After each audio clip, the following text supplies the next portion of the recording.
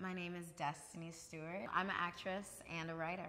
I just think of strong, badass women who are like taking what's theirs, which has always been theirs, like standing up for themselves and other people standing up for them and appreciating and respecting women the way that we should have always been. I think the world today is changing and so many people are coming out in different forms.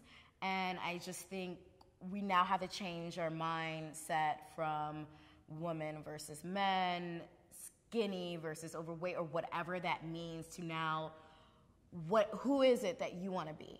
What do you want to be looked at?